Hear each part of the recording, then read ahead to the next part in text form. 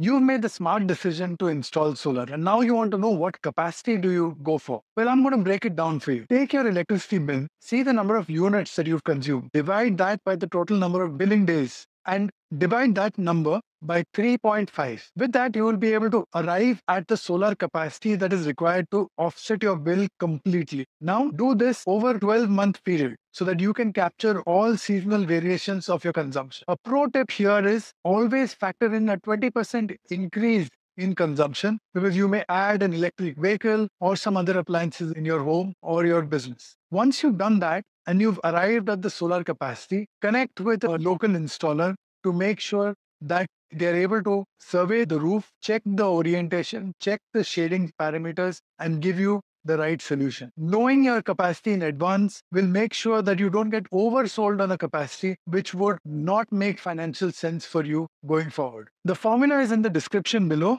Save this for when you need it.